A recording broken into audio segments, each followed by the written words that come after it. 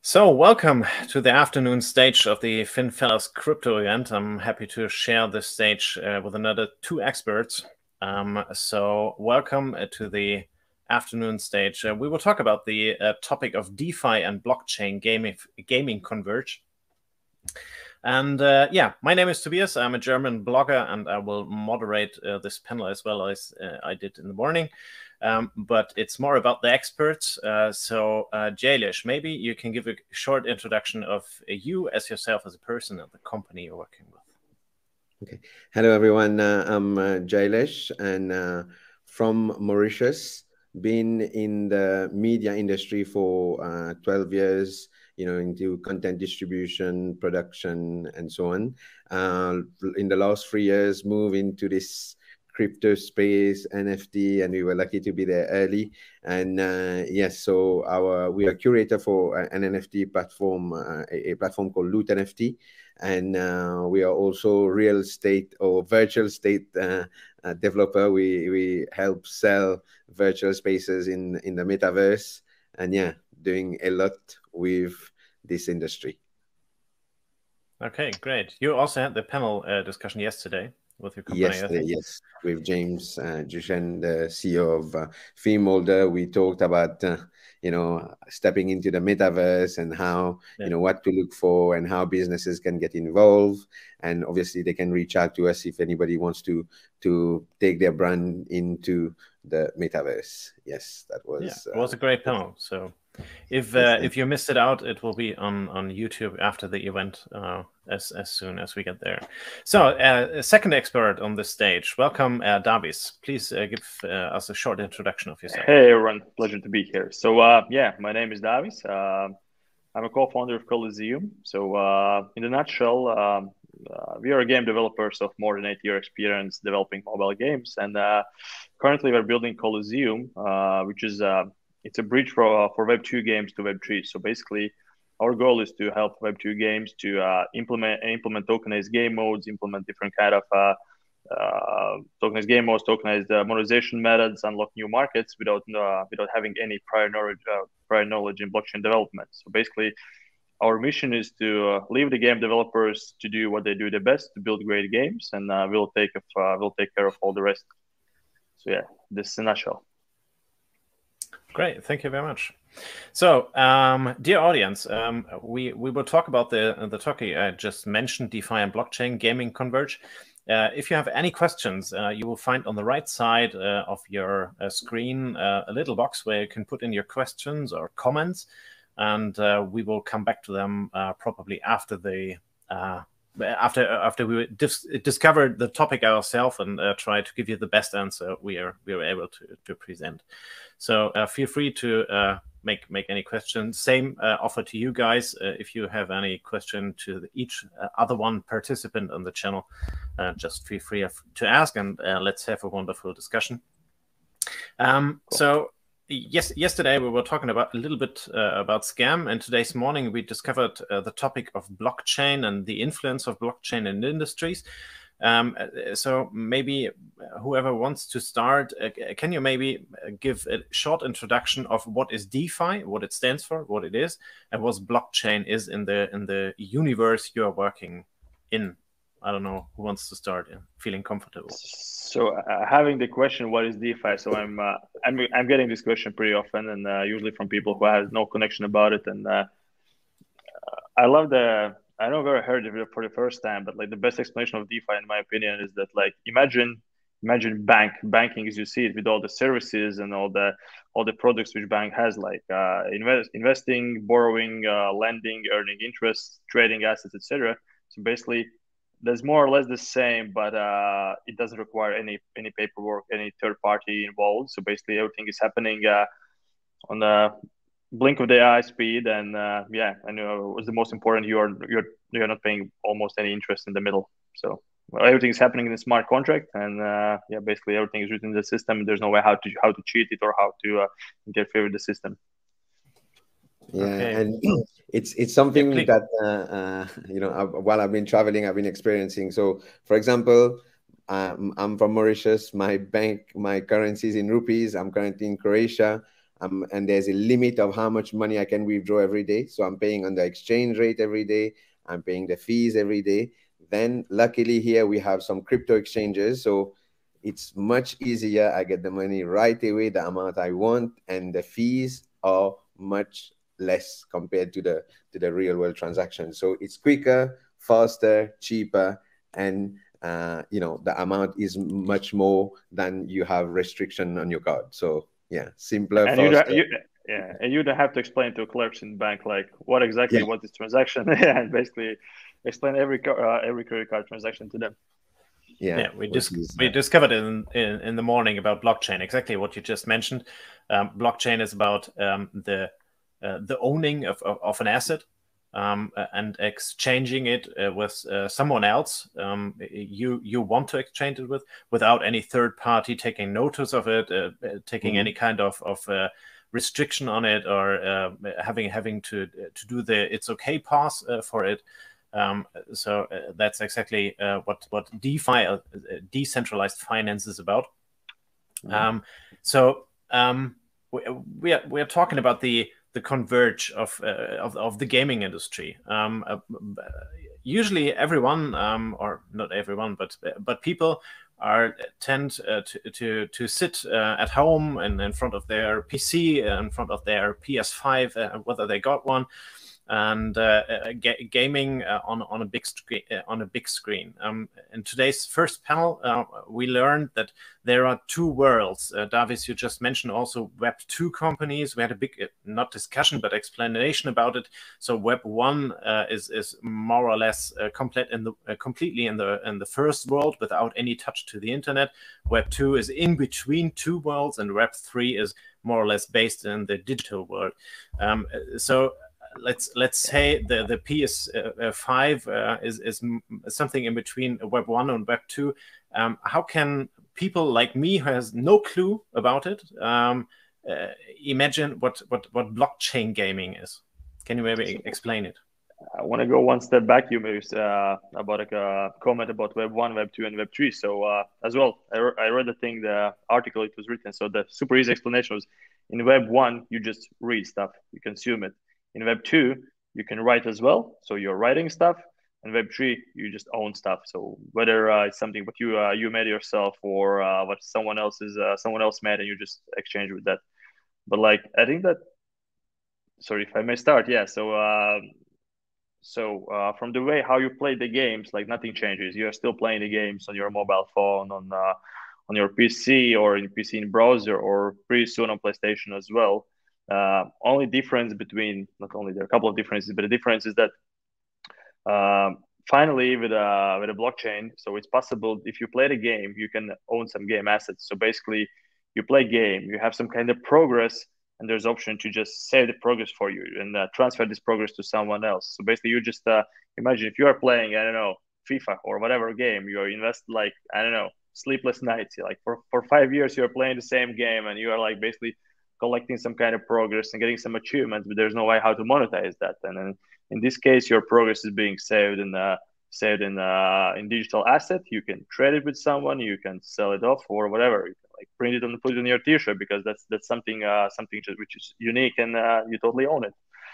And I think that's the biggest differences. And what else? Yeah, there are like different stuff. So that's one angle, just saving this progress and collecting the progress or whatever. And second thing is, blockchain gaming allows people to earn money, and that's what we saw. With uprising of Axie Infinity. When people play games, but they play the games totally with different motivation. They play games only if they can win money there. So basically, look at the Southeast Asia, like Vietnam, Thailand, Philippines. If people like, if you have a chance to monetize your skills, how fast your times are moving, then like I think the majority there would prefer just to play games a couple of hours per day and earn some money, or get the same or even less by driving tuk-tuk or doing whatever. So basically, this is one more option which is not quite possible with a fiat currency, because like there are some companies who are offering those skill-based cash games, but like it takes you a lot of time to cash it out. Imagine you're playing game, earning some money, and if it takes you to a couple of weeks to cash it out, like you can starve to death. And in blockchain, it's super fast. Everything's happening with the one blink of the eye. You can cash it out and do whatever, pay your bills. So, but Yeah, please, Jailesh. Yeah, I mean, the gaming market is the size of the gaming market is estimated to be $175 billion. And the GameFi market cap is around 4% at the moment, which is 6.2 billion. And what is now many gaming companies are shifting to be able to serve this new demand. And what David said, it's the sense of ownership, which is really, really the key, because before you play a game, you get an asset, a weapon, a card, or a skin. So whatever you're playing, it belongs to the game.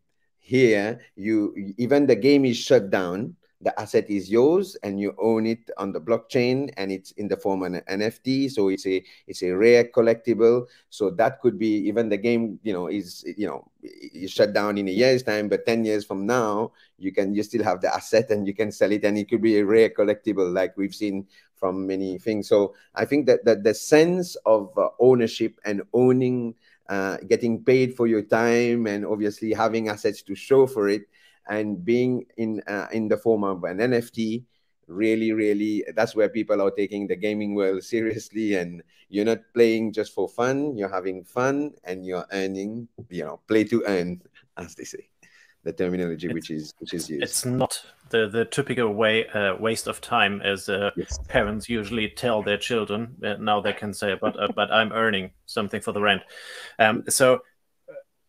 Basic question: who's paying what they earn? So who's behind that, having an interest of paying for those assets, or paying you to earn money in those games?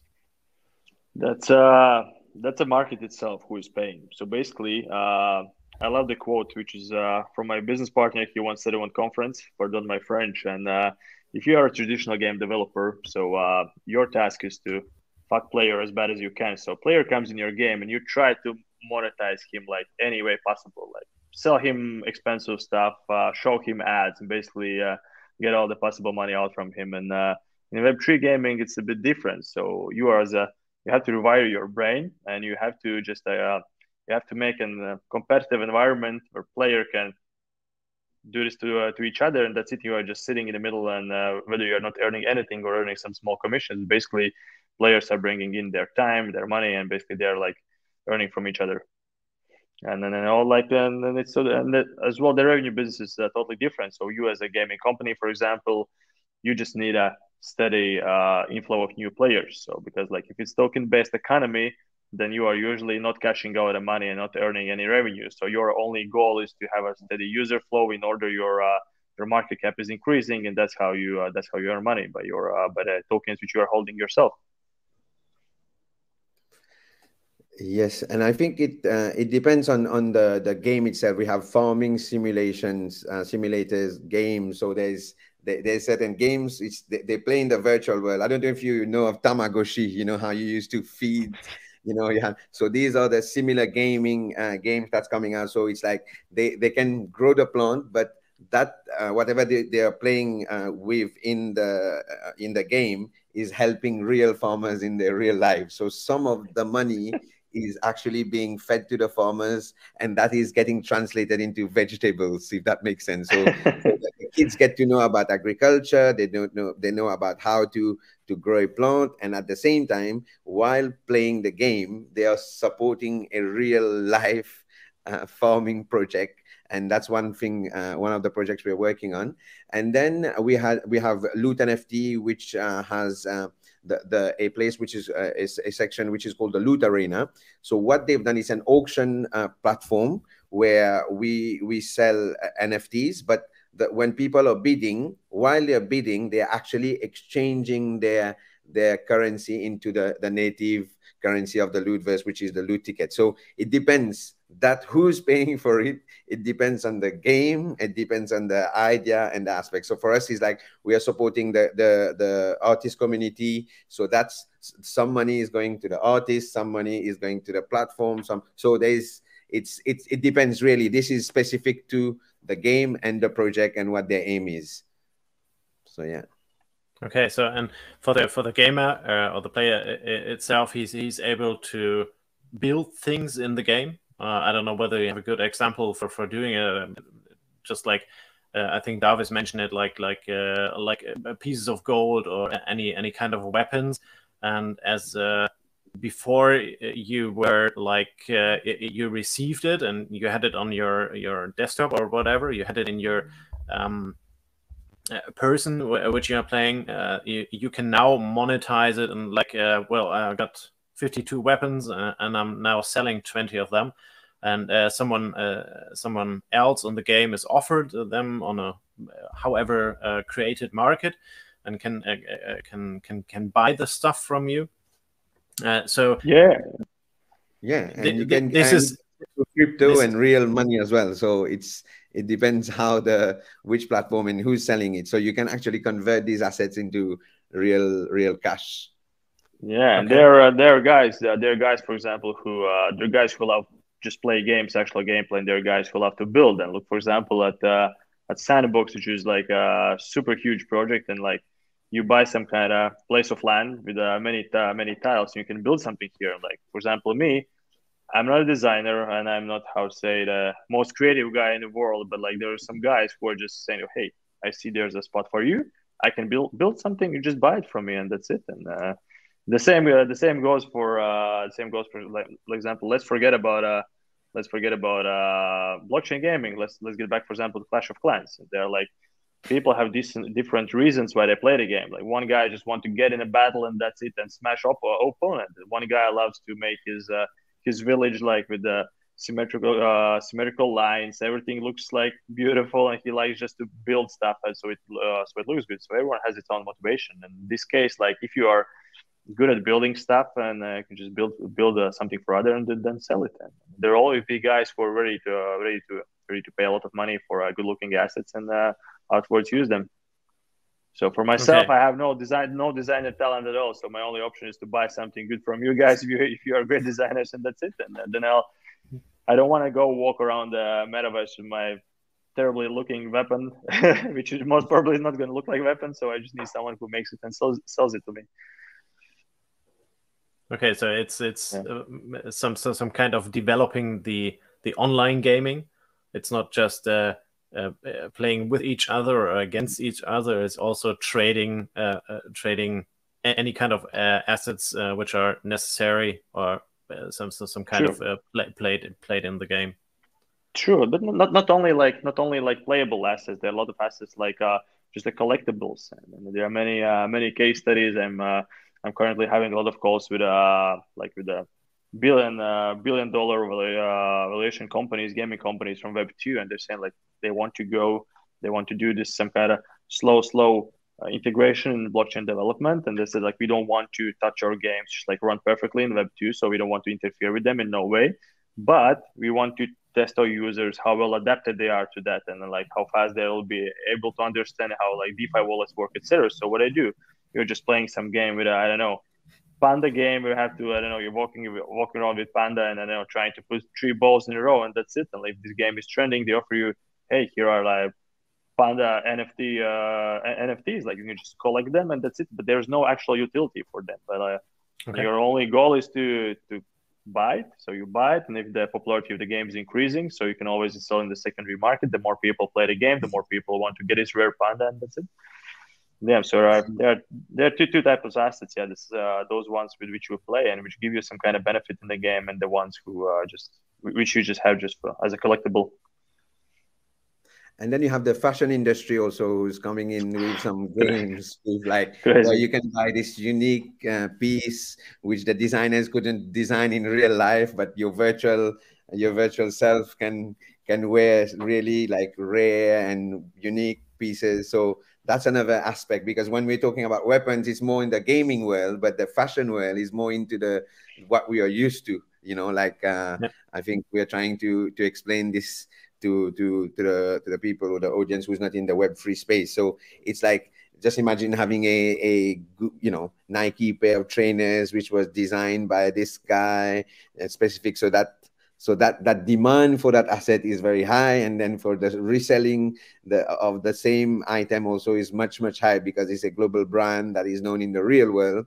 But to be walking around in the 2050 trainers that's getting launched now in the virtual world, so that's the maybe another way of putting it. So yeah.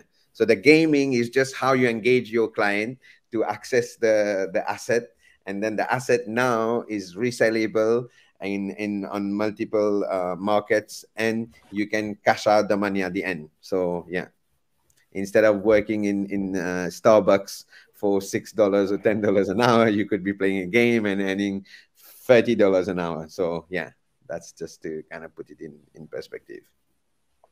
Okay, thank you very much.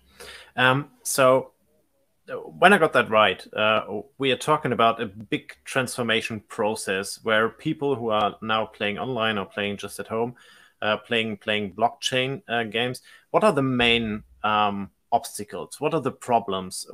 You just mentioned, Jailesh, that it's about 4 or 6% of the whole gaming turnover per year. I mean, they started with 0. Now they are at 6%. What are the obstacles to increase it more? What do people have to do to increase it? I think it's education, training, explaining that this is not a game. It is a game, but you get paid for it. So it's not like, it's because what we know of gaming is, we call it in the real world, people call it, time wasting. But this is time investing to earn. So that's the education part of it, and how to get somebody it's the same thing, like, somebody who's never used internet before, who used the old traditional phone. You have to use them, how to download the app, how to, save the contact. So it's that education and the transition of information, how to explain to them. But once they are in, I have people who's 60-year-old playing, coming in our auctions every Sunday. But at the beginning, you had to explain to them everything about the back end. It's a 1-hour explanation, and then they say, I didn't understand what you said. So there's it's a lot of reading to do, a lot of studying to do. And once you get in there, then you're good, because there's other gamers and players who will share information, or who will, crack different ways of winning the game and stuff. So yeah, I think education, training, and studying, that's the real. Yeah, I totally agree. I totally agree with you. Is the problem of scaling this industry is that the law for now there's still too low crypto penetration globally, because people are lazy. Like everyone is lazy by its nature. But like, for example, if you look at the Southeast Asia, and you have to look about the motivation of people. So if I work for, I don't know, in a grocery store for $200 per month, and you show me that there's a game, actually a pretty complex game with pretty complex onboarding, but we're just playing this game 6 hours per day, I can earn, for example, $1,000 per month. It can be as complicated as you want. You'll just find a way how to nail it, and you're just motivated enough. Like if you're looking at tier 1 markets, you look at I don't know, people playing games sitting in sofa in the United States, like they have plenty of money, and the money earning aspect is not such a driver for them. So they are like you have to try really hard to onboard them, and I think once game developers will understand how to onboard those things like super easily, step by step, and I think the penetration will happen faster. And there are several projects right now which they're blockchain games with play to earn elements at some point. But what they promote a game. They don't tell you anything about blockchain yet. They don't tell you that you'll be able to earn some money there. You just start playing the game. You play for first week. You get addicted to the game, to the systems in the game, and then just punch. Listen, do you want to own this thing? Find a MetaMask. Here's tutorial how to get a MetaMask. You can own this asset free of charge. Just claim it, and basically, they teach you, they put you a carrot. You can get this carrot if you'll just do those things which are free of charge. Okay, you download the MetaMask, you understand how it works, you get this free asset, you play the game for the next couple of weeks. Ta-ding! You can gamble on your asset against another asset. So maybe you want that guy's carrot as well. Fuck it, let's do it. And that's it. And slowly, they're getting you in, because to start from the scratch, it's super complex. Like imagine you have to get a DeFi wallet. You have to open a wallet. You have to go to exchange. I don't know. It depends on the game. You have to go to exchange, buy some tokens. Like what the hell is exchange? Okay, I have those tokens. How do I get them to my DeFi wallet? I have to get them somehow. You get them there. Then I have to log in with the MetaMask in the game. fuck, this thing isn't working through Safari. I don't have a Chrome browser. Yeah.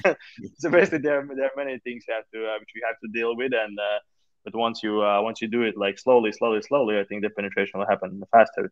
And there are workarounds, of course. For example, fiat on ramps, like so you could buy the tokens directly with credit card, but like we are struggling with that ourselves. We say like technically it's working, but only, I don't know, 20% of the time. And if someone is listening this panel, someone who can offer me on ramp which works 100% or 95% of the time, so I'm happy to have a chat. But yeah, so basically you need to somehow onboard those people more easy. So that will help the growth of the industry.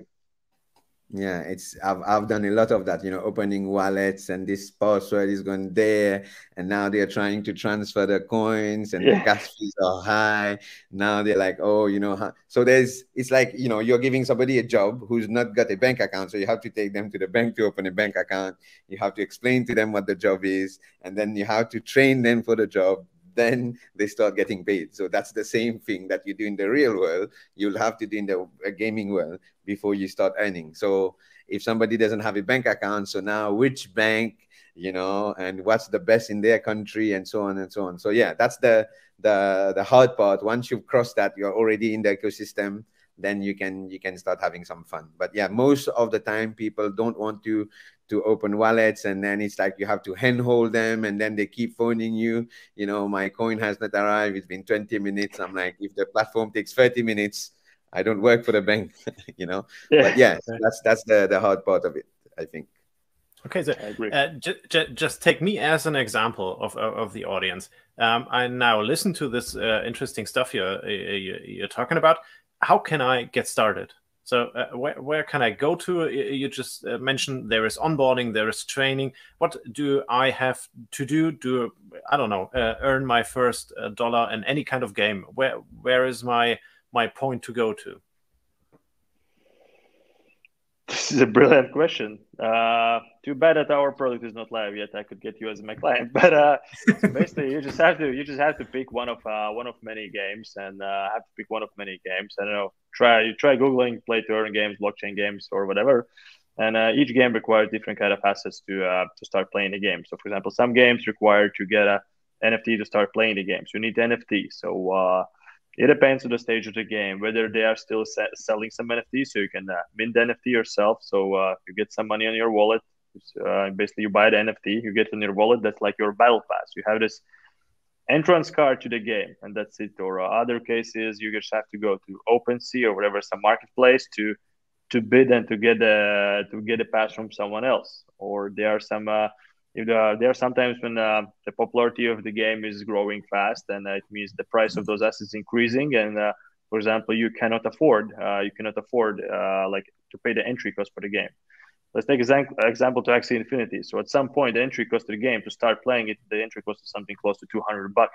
Like imagine, like person at Southeast Asia, usually they cannot afford to do it. So there were so-called gaming guilds who have those, or gaming guilds, or we've got academies where there's someone who bought many of those assets, and they are ready to rent it for you. You can just rent it for one day. You go with the card, you play money, you get some earnings, you split it with the owner, and that's it. So yeah, but usually it depends on the game and on which stage the game is. So you can go to the game, and I'm sure that the decent projects they explain, they have like a decent manuals how to get on board, and they have support on the opposite side helping you do that. But definitely in any of those cases, you're gonna need a DeFi wallet, most probably MetaMask or alternative. And yeah, you just have to trust them. That's the only important thing. Yeah, keep your password. Keep your password safe. Yeah. And in the Lootverse, the gamified auction platform that we have. So first of all, you need to get a wallet. That's one. Secondly, you should have USD coins in your wallet, which is and then you buy a bid unit, which is 20 cents. So you go in the auction, you bid, and if you want to bid for 10,000 bid units. So you have a bid bot, you put your bid bot plays for you. and then you have the chance to, while you're bidding, you are also exchanging the money into, so if you're coming in euros, you're changing to kunas, for example, your money is not getting lost, so it's getting converted to the native currency, and you have the opportunity of winning an NFT in the process if you win the auction, the bid. So yeah, it's very specific. That question you said is very specific because it depends on a farming game, a farm simulation game. You will have to buy carrots and plant seeds and do the other things. But yeah, like similarly, there's a lot of things happening in the football world, and so that again will be maybe you come in, you have to play and buy the jerseys and stuff like that. So yeah. I hope that. I mean, in the end, to maybe transfer it to Web1, it's the same. Like you decide to play tennis. You go there. You need to be on somewhere on the court. You have to either rent it or you have to build it. You need a racket. You need your jersey. You need your trousers. You need your shoes, and then you take the first balls, and afterwards you get better balls and to play with, and so it's probably the same as you just mentioned. It's just in a more or less virtual world where you have to connect your wallet, which is your cash, to this world to get somehow paid therefore. And if you're really good at tennis, you might earn your first dollars with it. So it's probably the same. One pretty famous example of what you just told is Steppen. This went through the media, I think, 3-4 months ago. It's one of these play to earn games, which you mentioned. You buy your shoe, you go outside, walk around, and receive some. I think it was GST to be paid for your time you walked.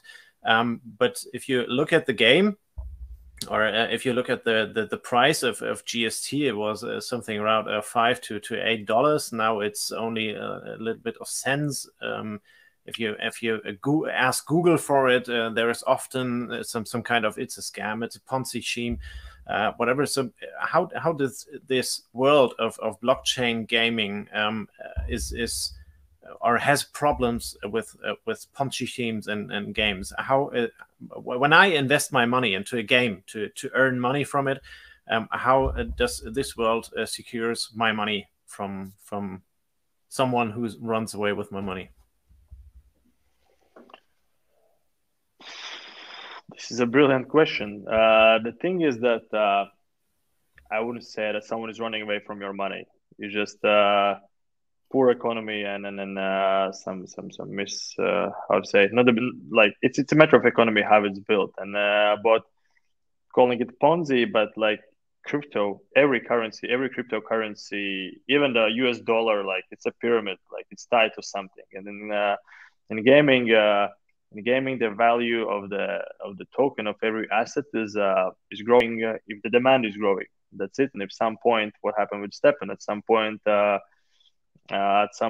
demand for the Steppen, the hype is just falling down, and that's it. And those assets are just leaving. The value is decreasing, and people who have those assets, they are like selling them, and that's it. And if no one is buying them, then of course. So you can call it a pyramid because, like, of course, imagine like everyone is playing game, everyone's having the game tokens. And today it has some kind of price, like it doesn't work the way that everyone can now today go to bank, to the exchange, and sell those tokens for the value, because the project itself, it's not a stable coin. You don't have a US dollar against like every token of yours. Basically, it's just a hype which is making this market cap, and that's it. And in this case, like Steppen, for example, I'm not sure what was the case with the Steppen, but for example, you usually you have to check like what's happening with the investors of the project, like when their tokens are unlocking, when they're selling, when it's going to be the situation where the sales pressure on the tokens is higher than the buying demand, and that's it. You have to like pay close attention to the tokenomics, like who owns the tokens, because the biggest problem in the crypto is the more tokens are in hand of one player or player group or whatever, it's investor or owner of the company, they can manipulate the market, and that's it. And if they figure out to sell the tokens, then that's it. Your assets are just basically worth nothing. And imagine Bitcoin. Like if there would be a guy who would own half of all the Bitcoins or all the Bitcoins, and that's it. It would just have no money. He sells everything on the first day, and that's it. He just starts selling them, and that's it, and like, loses all the value of it. But Stepan, like I love the Stepan because of idea of it. And myself, I saw a lot of people who I think they never ran in their life. They just got those sneakers and went outside to run, and yeah, that was fun. Mm-hmm. So yeah, every currency and cryptocurrency is a pyramid at some point, and then the value is going up all the time as long as there's a new users coming in, and as soon as the user count is starting to decrease and demand is decreasing, then everyone is more or less in trouble. And I think it's like investing in anything, right? It's like if you're investing in a business or anything, you need to do your research, find out if you know somebody who's playing the game already, if he's earning. That's a point which gives you comfort, and then you go ahead. So you need to do that little bit of background, and if you can check online if these people are real, they have the full details, the founders of the project. So yeah. That's the KYC to do before you kind of get involved, and then not to be in that situation, right? Yeah. KYG, know your game. Yeah. just made up a new term, yeah. KYG, yeah, know your game, yeah, that's the new one. Yeah, great. I mean, if you compare it to let's name it usual world stuff, like it's an Apple iPhone or the latest Nike sneakers or whatever, you always have some kind of price jump in the beginning, especially the more rare they are, the higher the price, and there will be usually a big price drop after some time. I mean, nobody will today now pay, I don't know, $1,000 for iPhone 3, but they pay $1,500 for the next new iPhone, whichever it is. I don't know.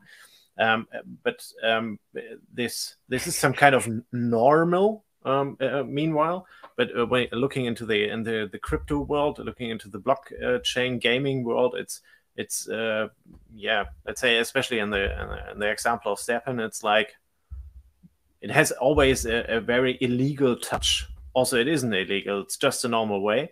It's more bump and dump, so it's more volatile, more upwards, more downward. But in the end, it's absolutely the same as we have it with other goods, with other assets, and it's just, yeah, we are only in the stage, in the pretty early stage of crypto gaming.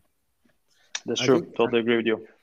I've been meeting a lot of real businesses, people who are in the Web 1 mind frame. And we've been trying to explain to them, when they hear the word virtual, it's like they completely switch off. Oh, it doesn't exist. But it's like one thing I always tell them: everybody is already in the metaverse one way or the other, because you have an email address. You don't give your real address. You give your email address, and you have an identity which is tied up to it. Your identity is tied up with your bank. And the bank, so it's already happening, but now is the different layer of it, because you can see it more. Because if somebody asks you for your email address, that's why they can reach out to you, but it's not your real address, it's not your home address. No. Right? Yeah, so, but you already have a virtual. The address you gave could be, like I have a friend whose name, his address is abracadabra at gmail.com. I was like, man, how can you take your email address like that? So there is some sort of, that's already there in the back end. Your email address could be not related to you. In a way, it's not related to your physical address, but it is something, an address where we can reach you on. We write to you. We don't send you letters, and your bank works with it, and everything you do, your apps are tied up to your email address. So that's already put you in a virtual space, if that makes sense. So it's the same. It's the same for people who wants to get into this space. They are there, but Yeah, they are just the word virtual, and those big buzzwords, crypto and all that. They get, that gives it puts doubts in their head, but you are already in the system. If that your Facebook account is tied up to your email address, and hence many other things are already tied up to not to your real address. People don't even know where the people stays, right? So yeah, that's just that gives you. And I mean, your email address is something people reach out for, and your DeFi wallet or your wallet overall is another address. It's like your banking account.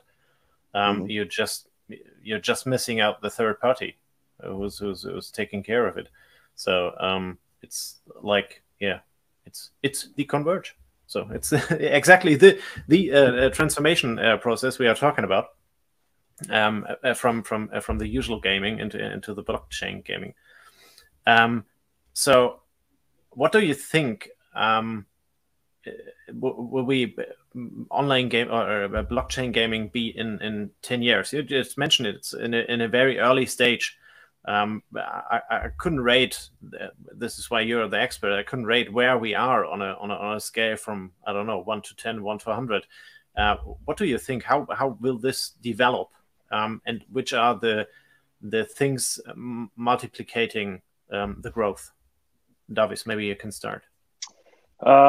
Yeah, this is a brilliant question. I've been getting, I think, every second day, and I would say the whole industry is still in diapers, and that we are just starting, and then starting just like unlocking currently one market, and this is, as I said, like they are like in traditional gaming, they are all the gaming market is divided in 3 tiers: tier 1, tier 2, and tier 3. And where tier 1 being the holy grail, United States, where people love just spending money for having a good time and not asking anything in return.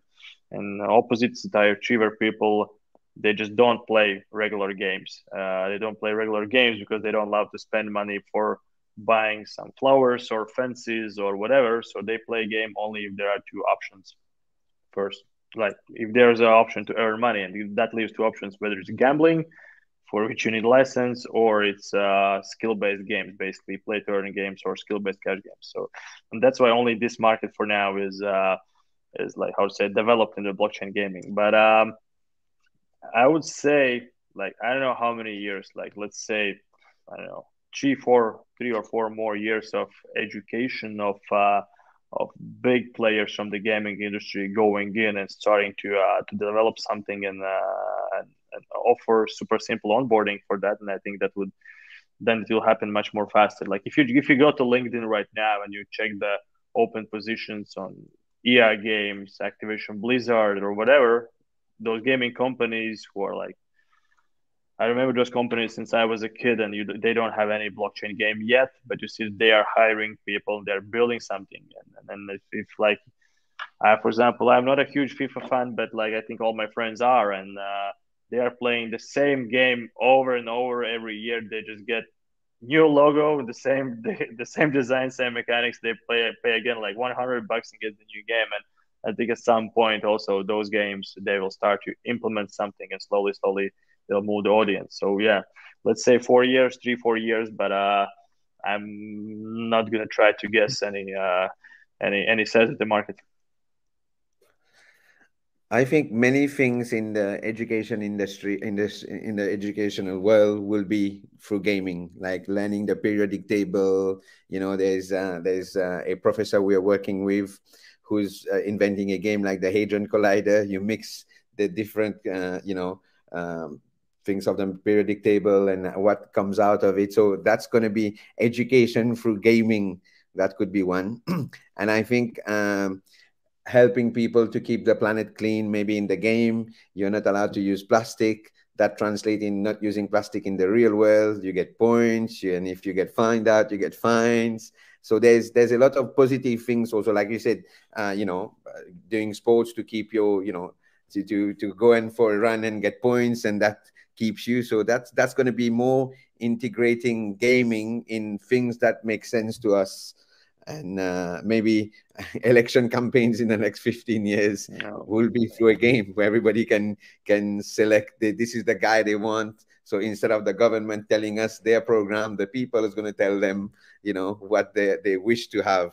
So yeah, I think the future is kind of exciting, and there's going to be a lot of good things that's going to happen through gaming, and a lot of positive things, but obviously every coin has a head and a tail, right? So yeah.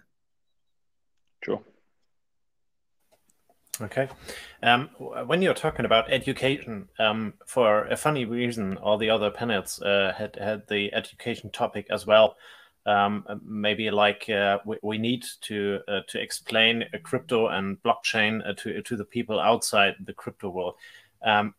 How do you think this education process is able to grow and to speed up over the next month and years?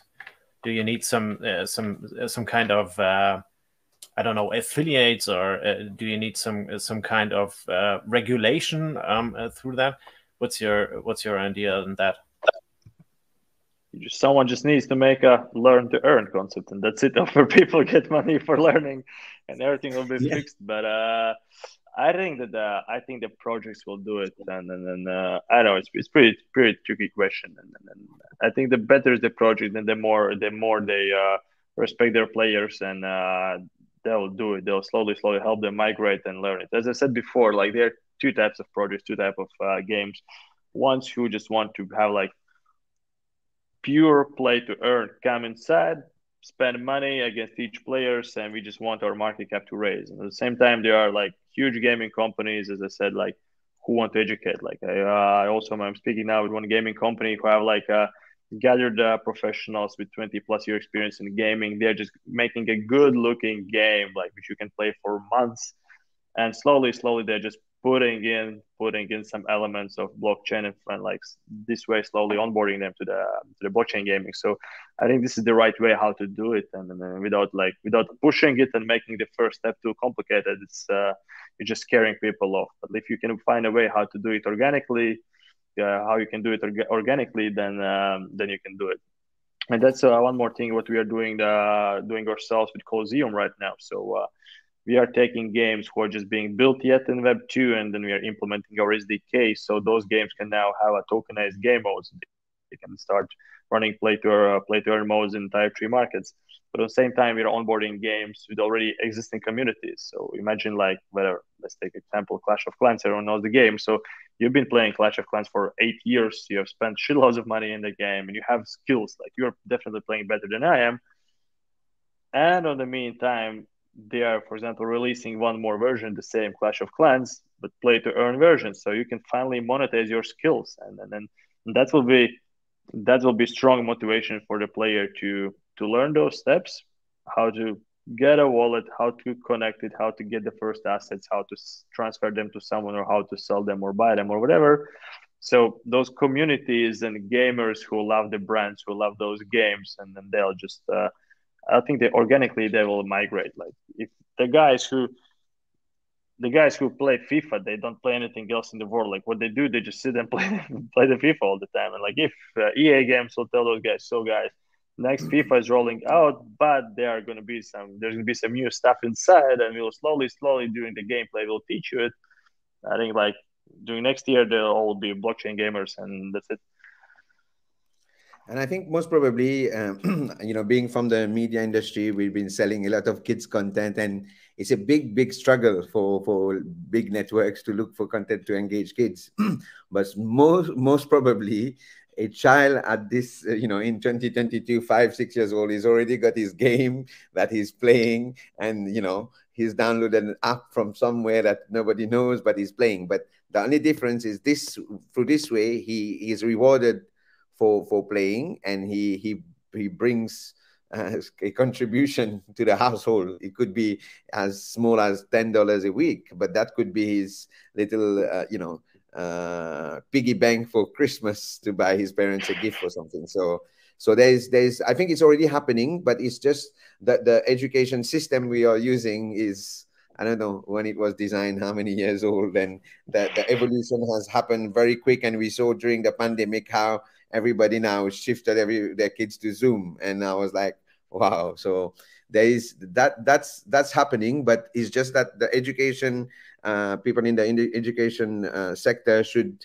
plug in more with with different gaming companies to create games that's going to generate more knowledge to the kids and generate value and reward them for their time, rather than just watching, I don't know, different shows that doesn't really bring them something for their time, reward them for their time. I think that's a brilliant thing to think about when you were talking about the education system, which is probably dates back to the 70s. And I got two kids at school. We got the COVID pandemic, and so everything was switched now on online and some kind of.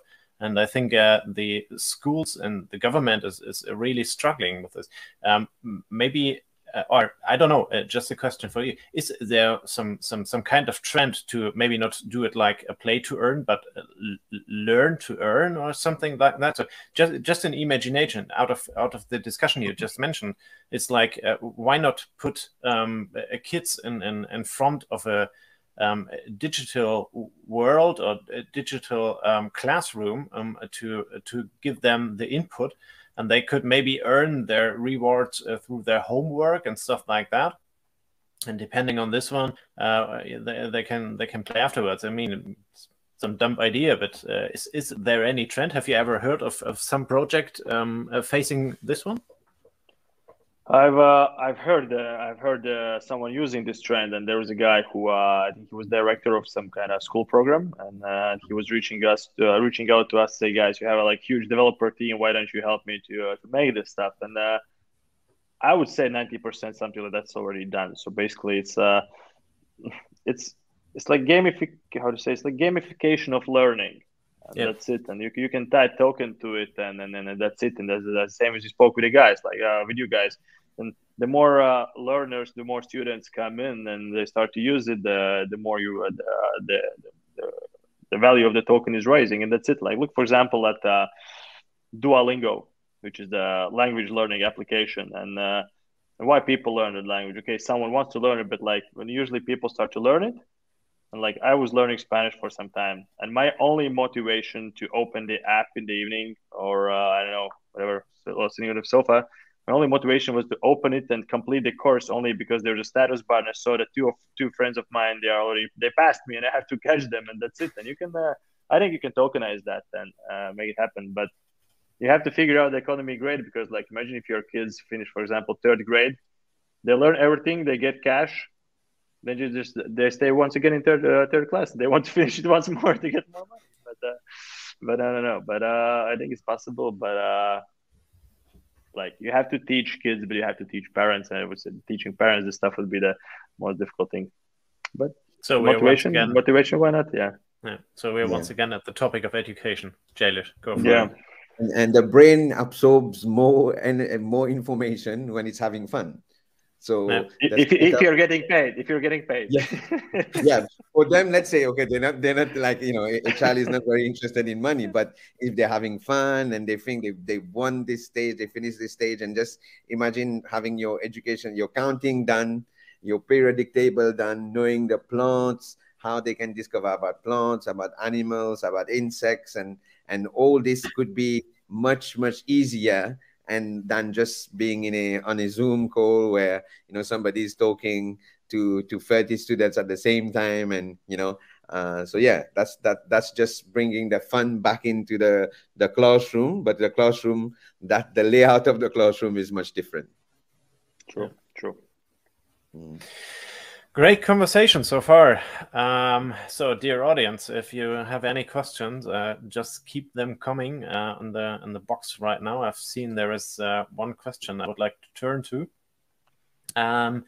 Yusuf asks, I see blockchain gaming more often, but when this trend will take over to this world, does one of you feels comfortable answering it?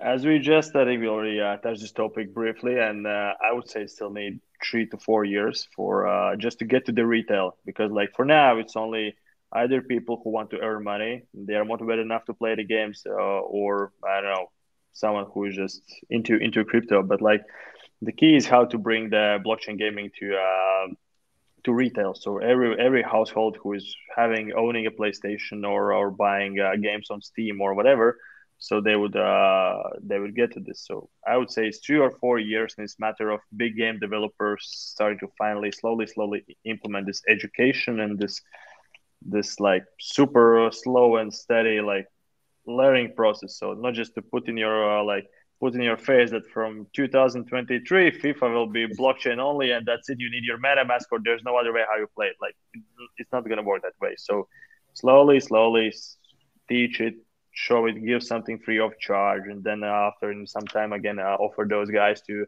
trade those assets. So I think this is the best way how to do it. Or other ways, it's not just gonna scale. I think the best way I will answer that is, when YouTube came out, nobody knew you could earn a lot of money from YouTube before. So it took a certain number of years. So now people are earning thousands. So the same thing for Instagram, where the influencers are earning money. So that cycle will be on how people are adapting to the new system. And once they start earning, then the gate will be flooded with a lot of people. So that the time factor depends on how quickly people pick up on it and how quickly they earn. So then when people see others earning, that's when they come in. So I think the time it could be very fast, but I think to be fair, what David said is 2 to 3 years or even longer. Okay, but one thing is for sure, it's not going anywhere, and this is not just some kind of hype or whatever. I think this thing is here forever and it will stay. The question is how quickly it's going to happen. The same with there are some pictures of newspapers back in the days where with articles, internet is not here forever. It will come and go, and it didn't go anywhere. So the thing is with blockchain. So it's here. I think the newspaper doesn't exist anymore. So. So there is another question from Joao, which we haven't discovered in our panel. Welcome back, and very interesting panel. He doesn't want to sound boring, but maybe he can. You can answer. But how can blockchain implement a tax on what you earn? I think it's a very legit point. If you earn money in any kind of blockchain gaming, the state, the government wants to have their share. Is there any idea of how to implement taxes on that? This is a very good question. The problem is if I'm in Latvia, I have to pay taxes in Latvia. And Latvia will never integrate with some huge solution. No, the question is like now the reality is that you can play, you can trade, you can do whatever, but as soon as you want to cash those assets out, they are taxing you. They are taxing you heavily. It's like I can trade stocks, and the same goes if I sell NFTs or sell my tokens, like that. I don't know, sell Dogecoin or whatever, and that's it. They're treating you the same like you're selling actual company stocks. But I think there's a way how to. There's definitely a way how to do it. How to I don't know to. This is not a question to me. I'm just I'm just dreaming here. So, but you can know, of course, you can automate it from every transaction. There's some kind of fee, which is like everyone is used to gas fees. So there could be a fee which goes for taxes. But how can you be sure that you're paying the taxes at your tax residency? And that's the biggest question. How fast countries can adapt, because like in Europe, it's a huge problem with taxes, with AMLs, with banks, and then that's it. And like I'm operating with investors' money, about which I have like full AML. Like I know who invested the money, where did he get his money from. I see that, for example, someone sent me his employment agreement that he is getting this and this big salary. Here's a statement from his bank, and that's it. And banks in Europe, they said, no, this came from crypto. Forget about it. And then I think we have to solve those kind of problems first, and then we can only think about some automated taxation. So the Web2 finance world has to adapt, and then once that's done, then we can think about it. Yeah, we are. I mean, I'm also a curator for Ludverse, so we are selling art for NFTs for artists, and we're having to pay artists for fiat because some of them, they don't know crypto, and they were more comfortable in getting paid in fiat. So yeah, we actually paid all our tax, because once it comes out from the blockchain into through an exchange to our bank account, we had to actually sit with the accountants to explain to them what this whole thing is, and they're checking, they're monitoring. Yeah, I mean, to be honest, we are paying all the tax. So I guess once it comes out in the fiat, it gets converted into fiat, into the real world currency, then you'll have to show where it comes from. And blockchain gives you that full transparency, radical transparency, where you can see where it comes from, and who plays the bid and everything. So yeah, it's fully taxable from my point of view. And yeah, if it's not, maybe if it's $50, they won't count. If it's a big amount, then obviously you'll have to show your source of transaction, source of funds, and everything else. But in the end, this also comes down to the topic we had of education.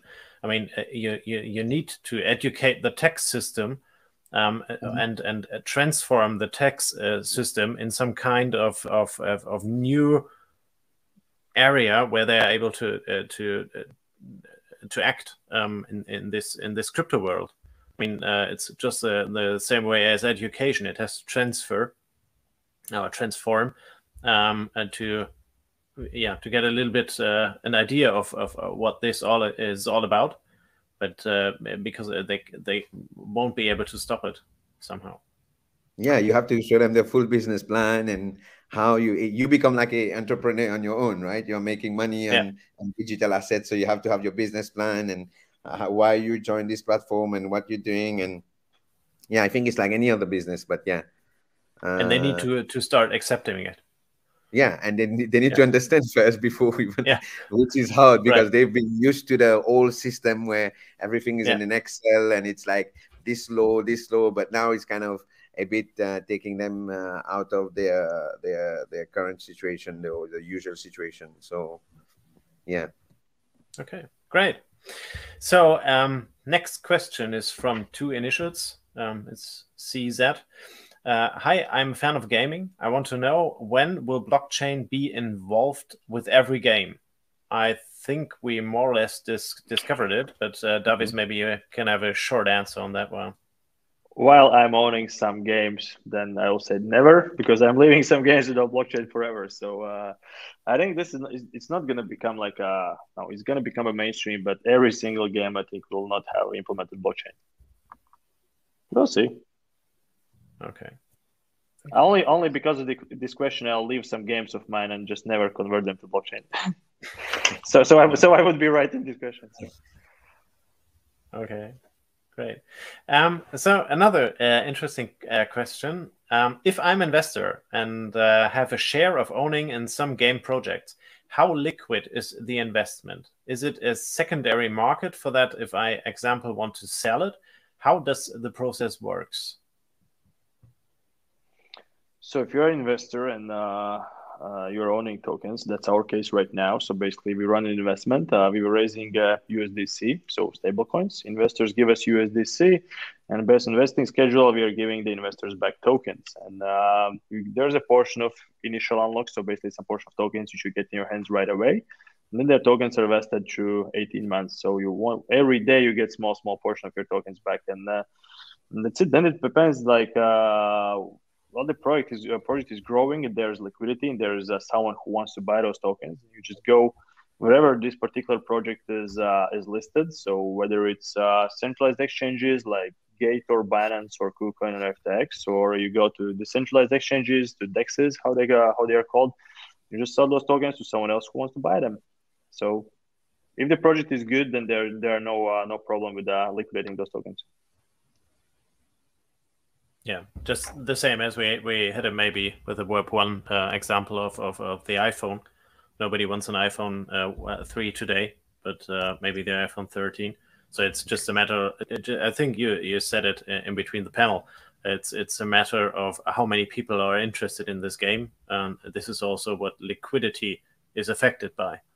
The more people are there. If everyone who is holding the project's token will want to sell them, it's not possible. It's not a stable coin. So there's not so much money for the liquidity inside, never. And So basically, as soon as there are some people who want to buy a token, that you can sell it. And then of course, what's the price you want to sell it for? You just place your order. You can sell it below the market price. It'll be easier to sell. You can, if you want to earn more, just set up a high price and just sit and wait there. Then yeah, but so yeah, while the project is still trending and people are talking about that, then there's no problem with liquidity.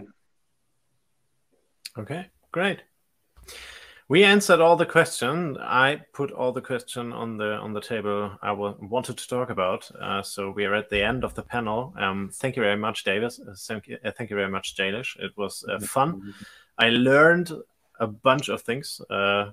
Also, I heard of Steppen before, but I think this is really, really big what you guys are doing there. It's very, very interesting, and I will follow you, looking at what the next month and years will go to, where the whole industry will develop to. So thank you very much for your time. Thank you very much for all the insights you gave to us. It's a very interesting topic, and I hope our audience had the chance to take as much value out of this discussion as possible. So once again, thank you very much. Yeah. Have a nice day. Thank you for having us. Yeah. Thank you for everybody for sharing their precious time with us. And if I said anything which is not correct, please forgive me. We are all learning in this. Everybody's learning from different. We don't have a school that's teaching us. We are learning on the job. So yeah, just like Davis said, we are in the diapers of the industry. So that was the Finfellas event for today. We are done. We will see again tomorrow morning at 10 a.m. Talking about MFTs. Until then, you're invited to go to the booth and discover and experience all of our companies who are here, but also connect with the people who are registered for the event, and maybe have a one-on-one call if you like to. So thank you very much. Thank you. And see you tomorrow. That's what Colizeum is saying. Know your game. Yeah. KYG. Thank you very much, guys. Cheers. Bye-bye. Bye.